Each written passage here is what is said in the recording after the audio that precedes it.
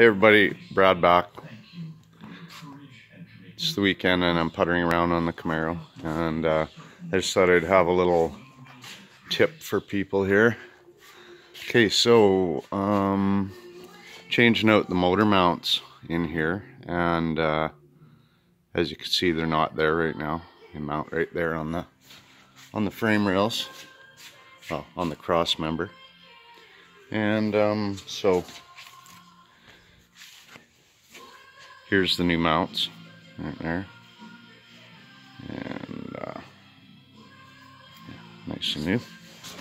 And here's one of the old mounts.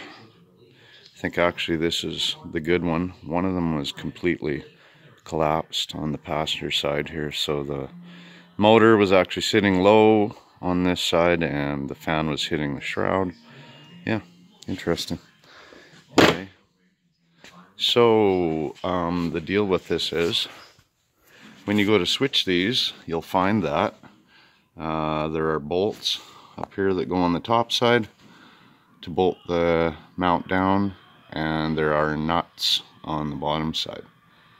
Yeah, nuts on the bottom. So problem with that is you can't get at the damn things from underneath. So I was looking on the internet.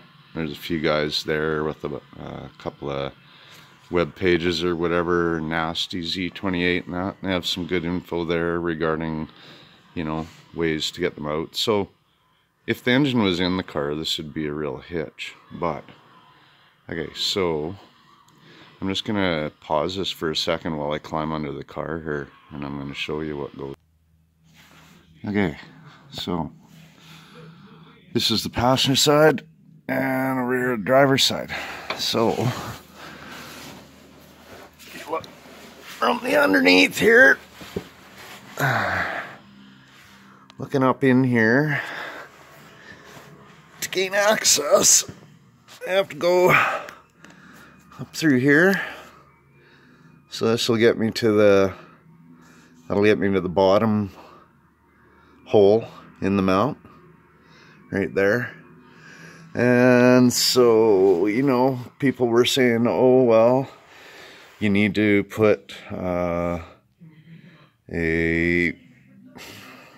distributor wrench, what have you, up in that hole to get at that. But I was able to get at that one with a socket and extensions and a swivel. But these top ones, and so here, driver's side. Now, I don't know what you can see here. It's the same deal anyway. So, very difficult getting up in there. There's a hole right up here where you can actually get the wrench through a extension and a socket. Two short ones actually. You can't get a long one in there because of restrictions here with the arm and that, but you can get a socket up in there and get that onto one of the bolts for the top of the mount. But the other one, you're in tough. You're in really tough. You are trying to reach up through. Oh boy, where is it now? Trying to reach up through here on the top side of the lower A-arm to get up at that one bolt. Yeah. So what I discovered is that the passenger side of the frame has these convenient knockout holes here. Kind of an oval shaped hole. I'll show you the other side. Okay, so see that, and so that makes that quite easy, because all you do is you take your wrench and you slide it in here with the nut into the, which has a nice shoulder on it, so you slip the nut in on the wrench into the hole, get it positioned, put your bolt in from the top, and you're good to go. So passenger side, quite easy. You might even be able to do that with the motor, and I'm not sure. But the driver's side, so if you look here, you know, they give us a little, there's a little 3/8 hole here on the front. Little one there. And out back here, there was nothing. There was no hole in there. That was just solid. Solid right there. So, I figured, seeing as they can have the passenger side that way, then why didn't they have the driver's side that way? So I've only just drilled a hole there, which I hope is big enough for my 15mm wrench. At this point, I haven't checked that. I guess I'll have to check that here soon. Anyway, I'm going to bolt them mounts on there right away here. So probably not going to tape doing it because I just, well, pretty tough. I don't have anything to mount the camera on or anything like that, and it's a tight spot under here anyway. And yeah, so I'm going to carry on and get those done. Probably going to pause here for a few minutes and take care of that. We'll be back.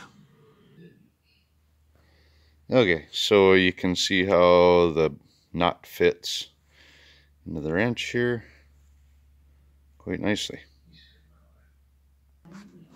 Okay, so I just wanted to show how, you know, how you get the wrench in here, right?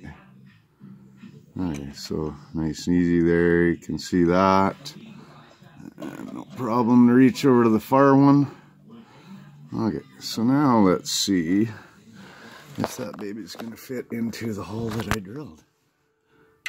Oh, and it doesn't. Oh, it does not fit. Okay. Well, enough to make this hole a little bit larger, one way or another here. And only very slightly too. Okay. Hang tough, everyone. Okay, so I did a tiny bit of work with my Unibit, and this just fits in here now. Just fits in there. And as you can see, you can get it up there where we need it. Yeah, perfect. Okay, so this is how I resolved my problem. Oh, come on out. Okay. Yeah, now we're stuck in here. Okay, there we go. That hole could be just the tiniest bit bigger, so I may just give that a tiny bit more work. Anyway, that's how we're dealing with the problem of getting those Camaro engine mounts bolted back in there. Okay, thanks everybody. Thanks for watching. Subscribe if you like.